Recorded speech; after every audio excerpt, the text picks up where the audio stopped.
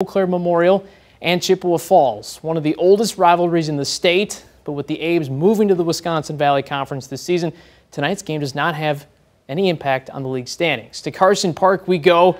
Student section pumped, as always, between these two teams. Chippewa Falls running wild tonight. Jackson Bolin is going to go about 85 yards here to the house.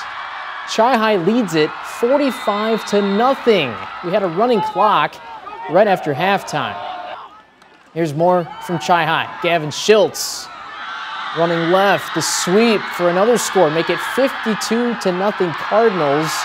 Chi-High brought in some reserves, and they had just as much success as the starters tonight. How about another score to make it 59-0 Chippewa Falls? Chi-High cruises tonight, 66-7 the final.